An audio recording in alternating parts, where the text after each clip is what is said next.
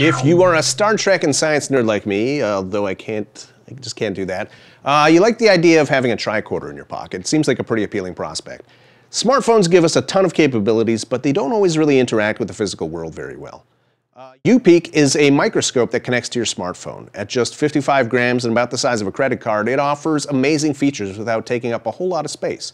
It's got multiple microscopy modes, a built-in motor that makes focusing easy, and an Android and iOS app that lets you control the device via Bluetooth. Shipping in June of 2016, the UPeak itself goes for about $135 US, and the Kickstarter for this ends on January 9th.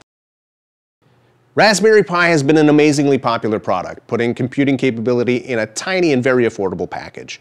Pine 64 takes that a step further with supercomputing for the price of a meal.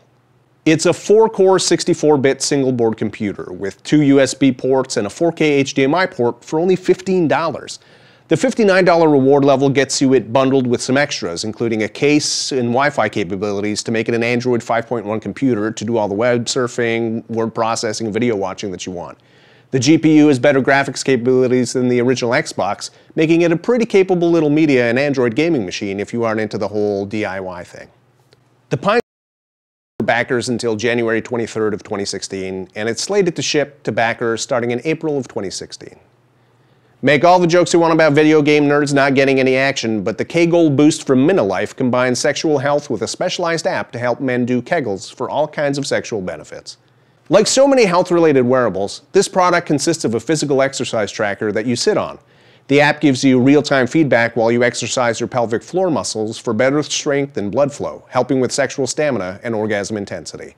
The original K-Goal for women raised over $250,000 on Kickstarter in 2015, so you know these guys can deliver. The reward level for the K-Goal boost is $85 for $150 and exercise with a friend. The Kickstarter ends on January 3rd, 2016. Looks like they have some cool classic games planned for the app. I personally love the idea of playing Tetris without using my hands.